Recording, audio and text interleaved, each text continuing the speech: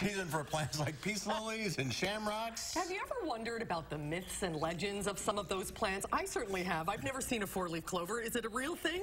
Lisa Briggs from the Bruce Company is here. Welcome back. Now, my hobby is like collecting all those geeky stories. Well, good. It's called ethnobotany. It's a real thing. It is. Yes. Ethnobotany. It's the study of how plants affect and are affected by their environments and their human counterparts. Oh, interesting. So my favorite part of that is the folklore. I mean, there's all sorts of stuff, how plants are used medicinally, whatever, but I like the folklore behind things. So what's some of these folklore behind some of these? What brought it to my mind was because it's so close to St. Patrick's Day, and if you've ever wondered why you feel compelled to run to the garden center and get a shamrock at this time of year, it's because the word shamrock is a Gaelic derivative of a Gaelic word for little clover.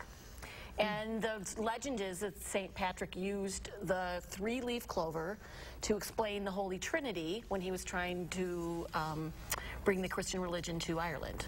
Interesting. So where the four-leaf thing come in? Well, the four-leaf thing is just a lucky thing because it takes, they say, about 10,000 four-leaf or three-leaf clovers to find a four-leaf clover.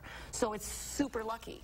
But, as I said before, that is not the most leafed clover that's ever been found. 56 leaves found in Japan is the current record holder. By the nuke plant. It might have been. Calla lily. Calla lilies are a plant associated, it's kind of funny, some groups say that it's a symbol of purity and chastity. Other groups say that it's a symbol of lust and sexuality, which I thought was really funny. Front and center here, lust and sexuality.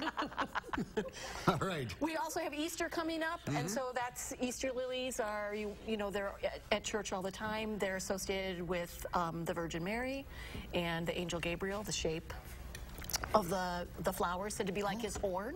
Oh, really? Yes. Crown of thorns is said that it has those spiky thorns, the crown that they put on Christ when he was nailed to the cross.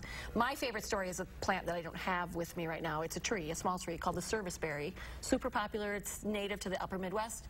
And it's called the serviceberry because that's when it blooms, is when the mountain passes are open in the Appalachians and the itinerant preachers can go through and conduct Sunday services. We are so connected to our plants, aren't we? I know. It's incredible.